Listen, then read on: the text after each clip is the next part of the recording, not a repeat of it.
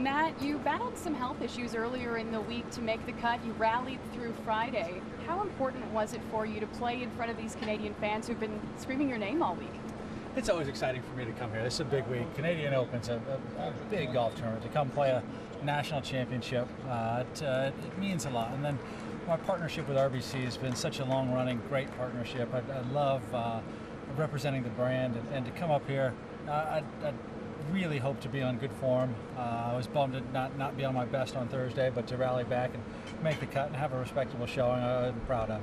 A week removed from a fantastic finish at Birkdale, is there an advantage to getting right back to work?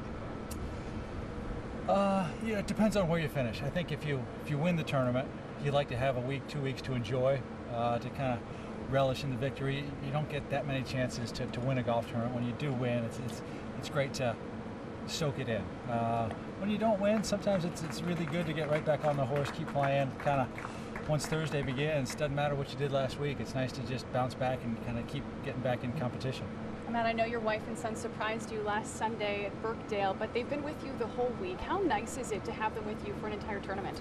Yeah, they travel most weeks, and it's always great to have them on the road.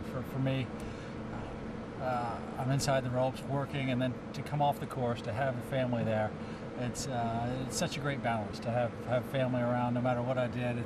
Having 2 kids around sure is fun, and my wife's just extremely supportive, so it's certainly a big bonus for me to have them out. Matt, thank you so much for your time. Thank you.